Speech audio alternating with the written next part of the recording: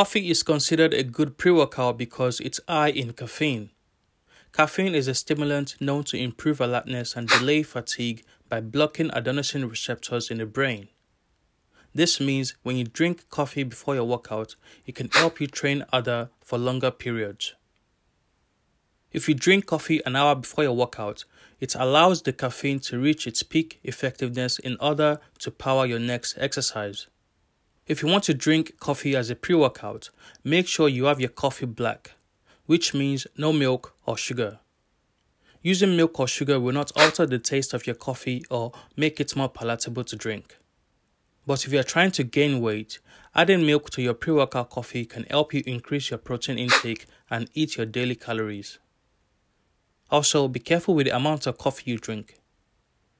To make your pre-workout coffee, pour 2 teaspoons of instant coffee in a cup of hot water and stir. The recommended daily intake of caffeine for adults in Europe and America is between 300 mg to 400 mg per day. If you're sensitive to caffeine, then stick to just 1 teaspoon of coffee so you avoid any negative side effects.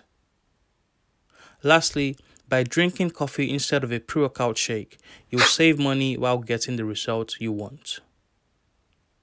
For more videos like this, follow me on TikTok or subscribe to my YouTube channel. I am Ola from Fitness Food Recipes. Thank you for watching this video.